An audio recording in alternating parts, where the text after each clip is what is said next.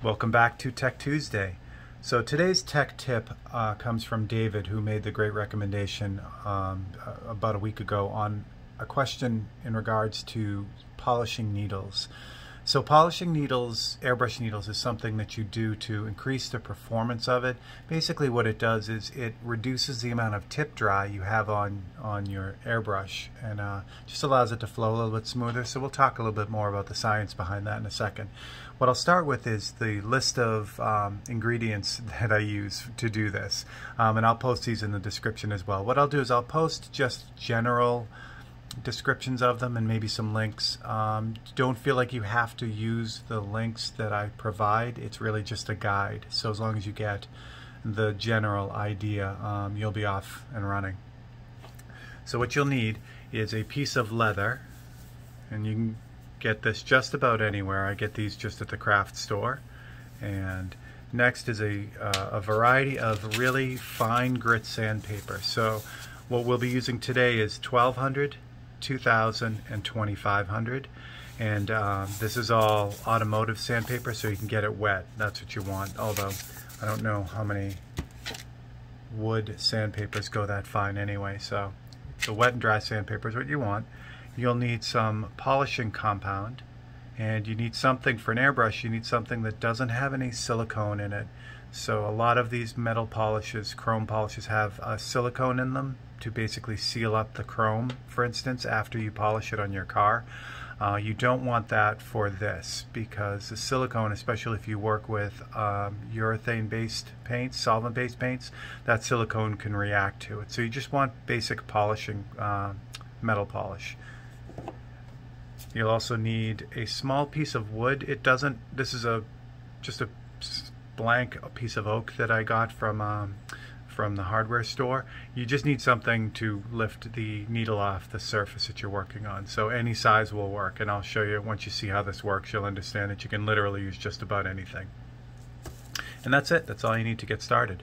Okay, so when you buy an airbrush, most airbrushes, there'll be machining on the end of that needle. Basically, as they turn them into this point, they'll have machining lines on this, and these little very fine machining lines can catch paint. Dried paint will just kind of stick to that and increase the tip dry. So the theory behind this whole thing is that we remove those machining marks and leave this needle the same way that it looks, just perfectly smooth, almost like a mirror. So that's the idea. Do you have to do this? No. Most quality airbrushes come from the factory with very finely ground needles, and generally you don't have to do it. It's really one of those little extras that you can do. So this video is not about how to repair a needle if you bend it, but I'll do that in another video. But you can basically attach this polishing part on the end of the repair video as well. So the one thing you want to keep in mind when you start to polish your needle, when you decide you want to polish your needle, is what kind of needle you have. If you have a very straight needle like this, it's very easy to polish this.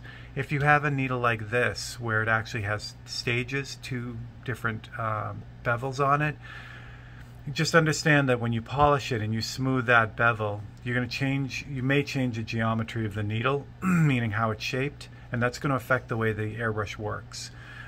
So I won't get into too much on that, because that gets into more with the repair video, but just be wary of that. If you have a needle like this, basically this would be out of like actually I can show you. It would be out of, say, like a Eclipse BCS. Has a needle like this. I'll get you guys real close so hopefully you can see that. Closer.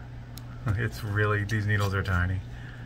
I'll put a piece of paper on that, and then I think you'll be able to see it. So if you look really close, see how the end of that needle has that little pencil point on it? So that you got to be careful of, because you can polish this without a doubt.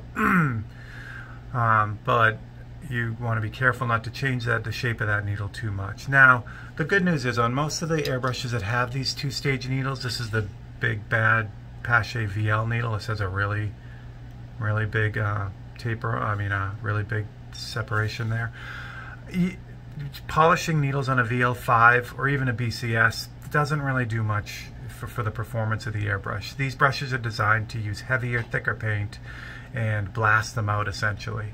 Not so much the BCS, but certainly the VL5. So you don't have to, it wouldn't do any good to polish these needles. You wouldn't notice a performance difference. So that's the upside to that. But be careful of that. So what you're looking for is a needle that is smooth. Now this needle is damaged, so see how it's all bent up and everything? So let me pick a needle that's in better shape for our demo. Okay. So you have your brand new airbrush. You want to get it to perform better. So you remove the needle. This is out of a brush that I'm using right now, so it's got a little bit of paint on it, but we'll take care of that in a second. Okay. So here's your needle. This needle is sharp and new and in good shape, but it's got some paint on it. So first thing I'm going to do is I'm going to remove that paint because that's just going to get in the way. And I just have some cleaner on the end of this, on the cloth, and I'm just using it to clean off all that paint. That looks good. That looks good. Okay, so from there, what you want to do. Now I've already polished this needle, so this is going to be kind of just overkill for this needle, but I'll run through all the steps anyway so you guys can see them. So first thing you want to do is remove that machining. Now on a fine detailed brush like this, the machining is going to be really fine, so you don't have to go nuts with it, but that's why I have these 3 different grades of sandpaper depending on how much of that machining is on there. So if you look at it and you can see the machining with your naked eye, then you start with 1200. If you can't really make it out, if it's, I mean, again, this one's polished, so it has that shine to it anyway. You know what? Hang on one second. Let me jump back to that other needle. Even though it's kind of damaged, it'll still give you a better idea. Yeah, let me use this one. I don't think this one's been polished. So clean this off real quick because it says stuff all over it. So same thing, I'm just basically this time instead of pulling it out of the cloth, I'm spinning it to get all that paint off. But actually this will work out well. I'll leave some of the paint because we'll use the paint as machining essentially. Okay, so say this is a new needle and it's in need of a little bit of polishing. So let's start with the 1200. So 1200 is the I use heavier grit sandpaper, but just for the repairs. But 1200 is where it starts for polishing. So let me back this up a little bit so you can see what's going on here. There we go. So I use the block of wood to keep the needle off the surface. So when I'm working on this, as I kind of move it back and forth, my hand isn't jammed on the table. If I just use the sandpaper, my hand's going to be right down on the table, and there's a good chance that I'll want to pick this needle up, and I'll definitely change the geometry of it, and I don't want to do that. Okay, so what you do is line the sandpaper up, a little bit of water.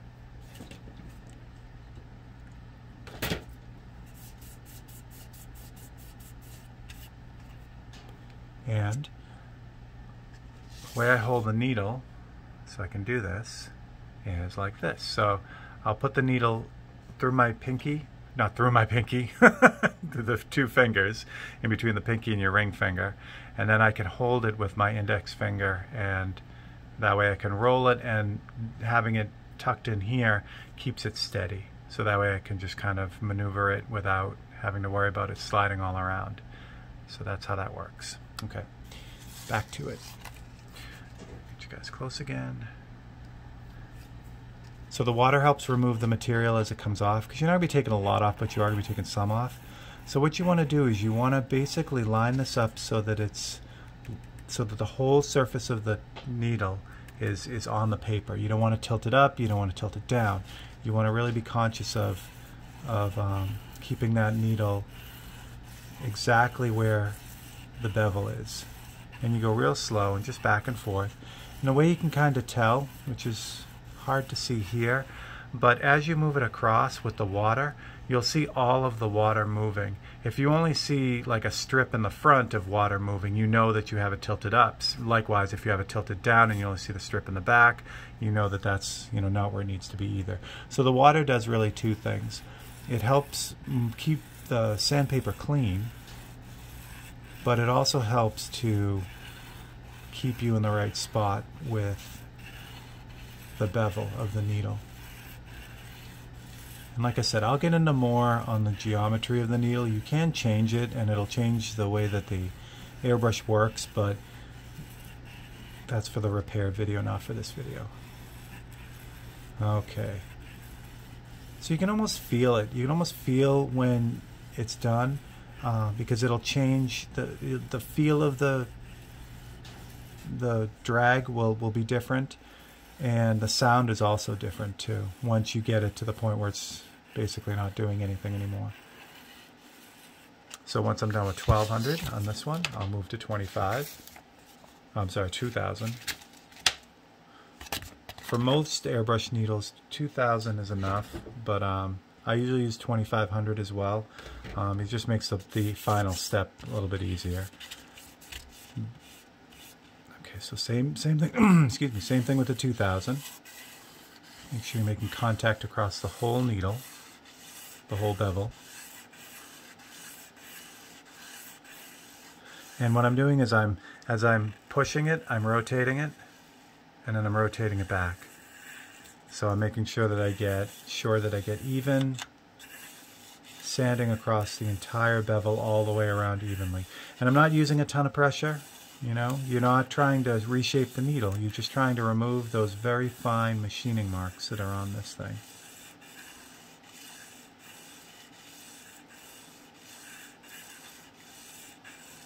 Should be good for the 2000. And for good measure, we'll jump to 2500. And what 2500 does, taking that little extra step, it just removes the last bits of the 2000 scratches, so that when you go to polish it, it doesn't take very long at all. If you omit the 2500, you can certainly polish out 2000 scratches, but it just takes a little bit longer. These papers go even finer than this. I mean, you can get paper that basically feels like a piece of paper, that fine a grit, which is overkill for the most part, but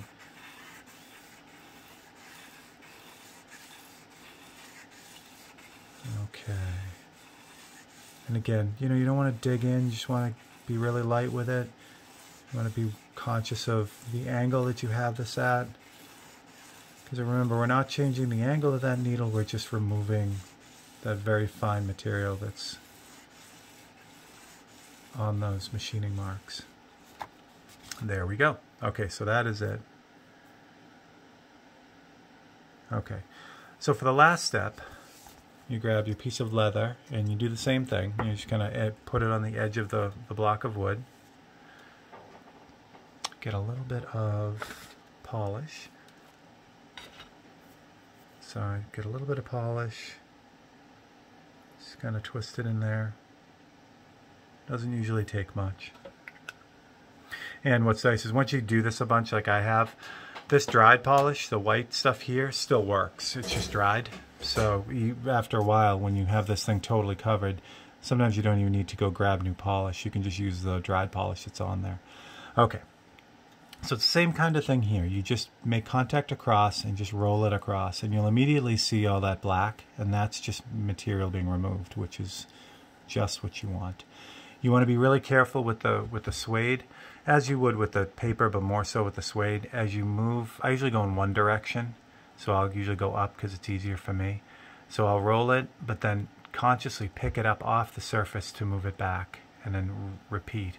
The reason why I don't go back and forth, with this, is because there's a real good chance when you start to come back in the opposite direction that you'll snag the needle into the suede, and a light snag won't do anything, but you can't bend the tip of the needle if you hit it hard enough, if you're really aggressive. So to make sure I don't do that, I'll just go in one direction with the polish. Again, with the 2500, I don't have to do this that much, so it's not like I have to sit here and go nuts with it.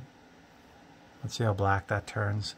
So that's the end of the real nasty material being, or not nasty, but you know, the end of the material being kind of taken off of this thing. And you can't, I mean, you can't do this enough, so, or too much. Don't worry about it. You just want to really get this thing. This will give it that really mirrored polish. Basically get it as polished as you can get it. Now obviously airbrush companies don't do this because it's for the return on investment for them, it's not worth it. But for you as a, you know, as an airbrush user, you can take a few minutes and do this and really improve the performance of your, especially your detail airbrushes. So don't think they're skipping a step, you know, when they're building these airbrushes. This is really above and beyond type of stuff. Okay, same deal here. When you start to, it doesn't have a different feel, but you can see there's no more black being deposited here because I've kind of gone through the polish.